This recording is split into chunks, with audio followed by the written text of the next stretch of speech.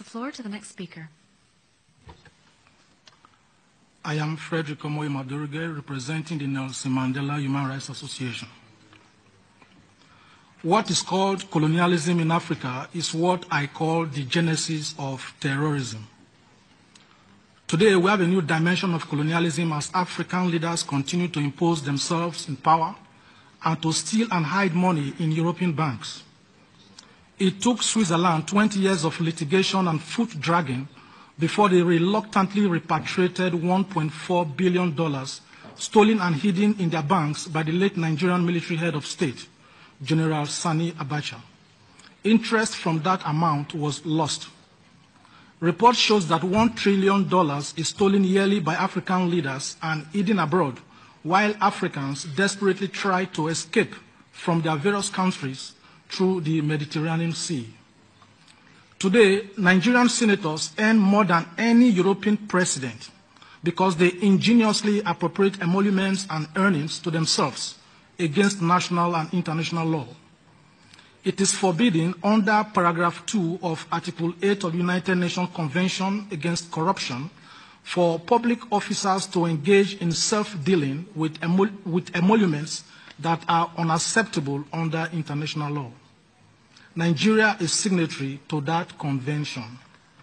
What Nigerian senators earn in 4 years is enough to build 18 hospitals in each of the 36 states of Nigeria.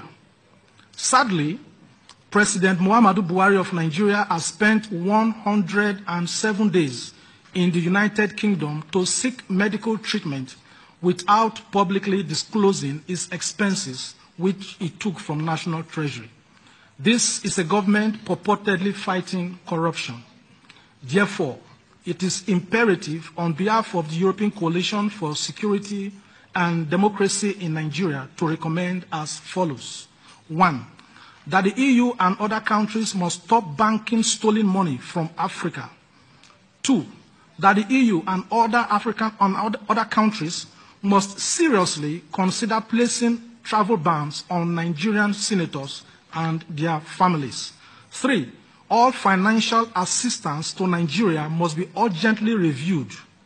We receive financial assistance, we borrow, we receive astonishing revenue, we have unmatched natural resources, yet we have become the poverty capital of the world as 6 Nigerians slide into poverty every minute, while 44 Indians get out of poverty every minute. Lastly, we, Africans, must begin to seriously hold our leaders accountable. Enough is enough. Thank you.